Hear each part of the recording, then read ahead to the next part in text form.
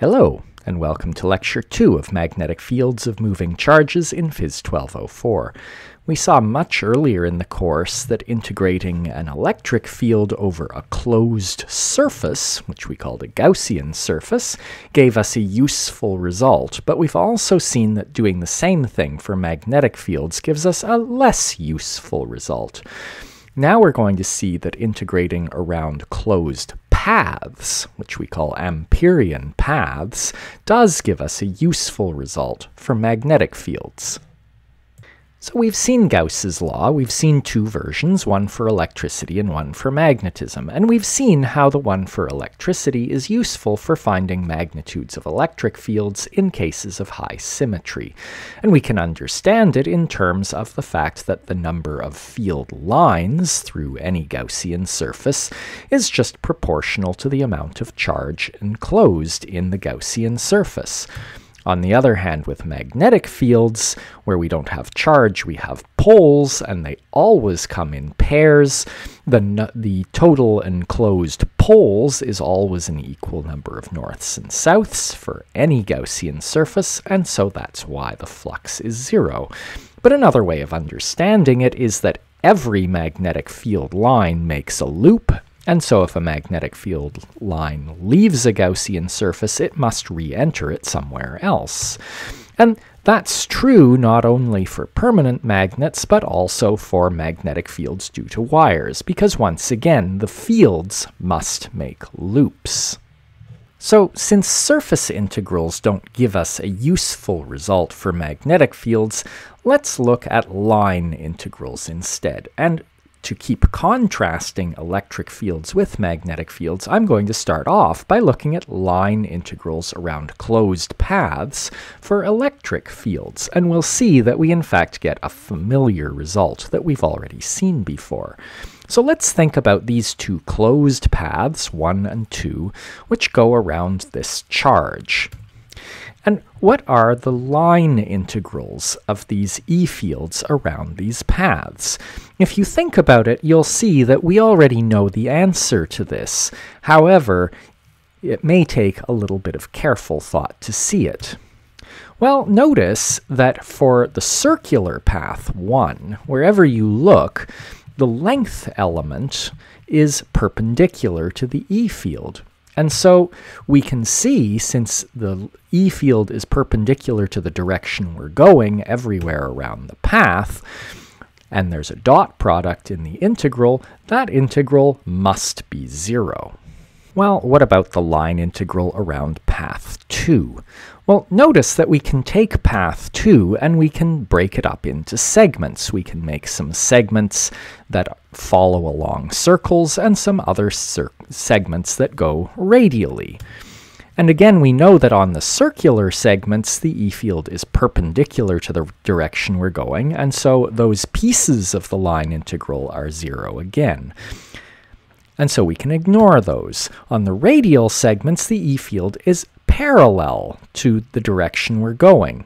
And so we end up getting a simple integral of E dl. But notice that to come back to where we started, we have to go out as much as we go in, and that E field only depends on distance from the charge, and so all the outward pieces of the paths have to cancel all the inward pieces of the paths, and so once again we see that this line integral of the E field must be 0. Well, if you think back to things that we've seen earlier, this result is not at all surprising, because that line integral of the E field from some point A to some point B is just, other than a negative sign, the potential difference. And if we are starting and ending at the same place, the potential difference must be 0. So the line integral around a closed path of the electric field is always 0 for any closed path. And in fact, this is really just another way of writing Kirchhoff's loop law. And so we've seen that this always applies to any electric field, and any path we go around in it. And really, it's just a special case of the fact that the work done due to a conservative force around any closed path is always 0, since the E field integral that we're doing here is directly related to a work done. It's just a work done per unit charge. Well, enough about E fields. What we're actually interested in here is magnetic fields. So let's now think about these paths, 1 and 2, which are circles around a wire. And we know this wire produces a magnetic field, which is just a set of circles around it. So what are these path integrals? Well, notice that now, if you think about the direction we're going anywhere on one of these paths, we're always parallel to the magnetic field. And so the dot products are simple. They just end up being nice scalar multiplications. And anywhere around one of these circles, the B field magnitude is the same everywhere on the circle, and so that's a constant that pulls out of the integral.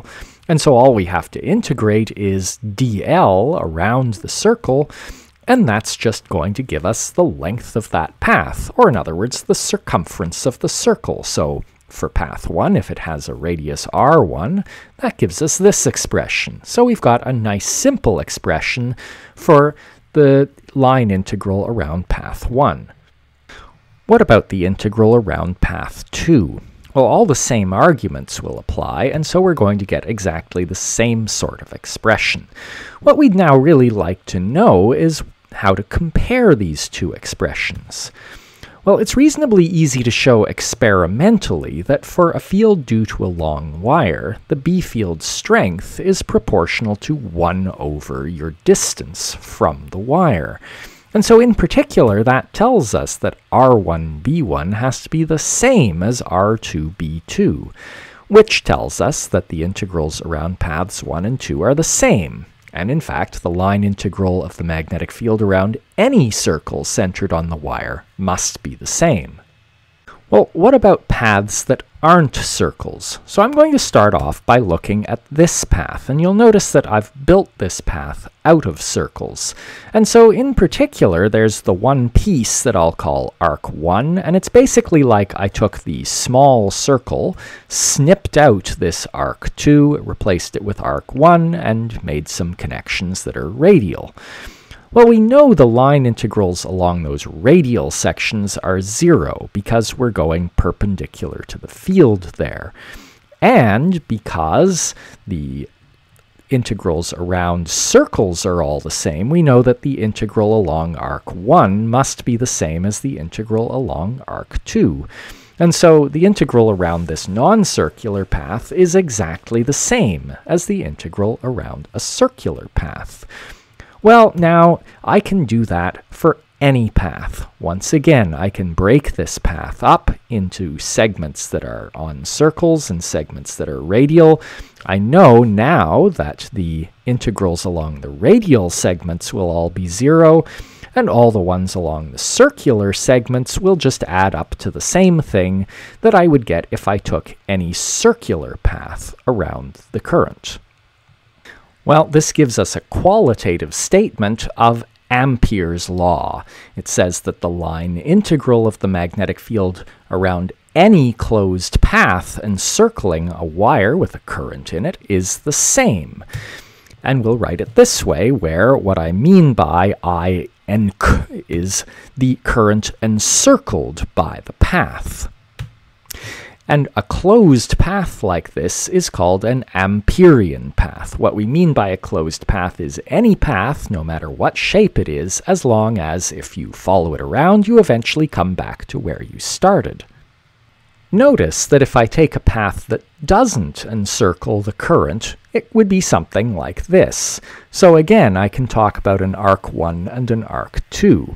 And I know that the magnitudes of the integrals along arc 1 and arc 2 must be the same, but notice that for this path, arc 2 is going opposite the direction of the field, and arc 1 is going with the direction of the field. And so those two integrals are going to cancel out. One is just the negative of the other.